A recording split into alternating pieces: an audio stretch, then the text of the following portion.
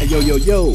Did you know that a guy named David invented Midjourney AI? No, not that David. Hell no, not that David. Man, I wish. Yeah, that's the right David. In a digital age where technology is the crown and artificial intelligence is considered the jewel, it's a guy named David Hobbs who chose to carve his own path. He was the audacious visionary who, when faced with a $50 million offer from Apple, simply said, hell no. He didn't want to be just a participant in the tech world. He wanted to be a damn owner, like I teach you guys. David is the creator of Midjourney AI, an AI system that's not just another cog in a machine, but a phenomenon that's sweeping across the whole globe. It's a rock star in the tech world that got everybody buzzing, from Elon Musk to rah, ga, Lady Lala, you already know. All right, but what makes Midjourney so special though? Why is it causing such a stir? Well, imagine a world where artificial intelligence is a commonplace.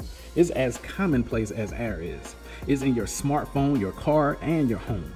It's the lifeblood of our digital existence. That's the world Midjourney AI is starting to shape, guys. It's not just a tool, it's a freaking revolution. Just like David, you too can be a part of this revolution. You can be more than just a participant. You can be a freaking owner. You can start your own AI image generating site similar to Midjourney AI. I would call it like a clone. And you can make a crap load of money from being an owner of it, because there's going to be way more users on there from you if you have your own audiences, if you know how to generate audiences. You don't have to be a big influencer or nothing like that either. We teach you how to do everything. But guess what? But you get to have full control instead of just being a participant. You can make money in many ways from owning it instead of using someone else's platform. All you have to do is text AI image site for the 1997 build out special and we'll build your platform. That number is 407-390-4126. Anyway, David's journey to create Midjourney AI wasn't just about creating a product. It was about creating a movement, y'all. He saw a world where AI was a luxury, privilege only the tech giants could afford. He wanted to disrupt all that. He wanted to democratize AI, to make it accessible to everybody, okay? When Apple extended a $50 million offer to David, he turned it down. He said, hell no, to the golden ticket that a lot of us would have buckled and said, yes, Lord. Why? Because David knew that Midjourney AI was more than just a product. It was a freaking movement. And you can't put a price tag on a revolution, baby. Today, we live in a world where AI is no longer a luxury, but a necessity.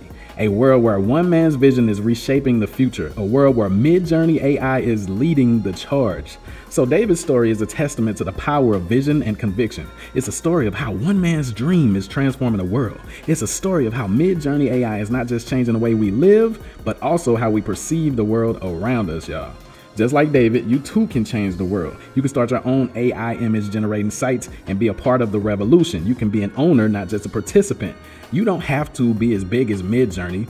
Just come across people that need to use something like Midjourney, have businesses that need imagery. They're creators on YouTube. They post stuff on Instagram, and you can make a crap load of money just by sharing your site with them. All you have to do is text AI image for the 1997 platform build out special to 407-390-4126 and your platform will be built. This is the story of David Hobbs.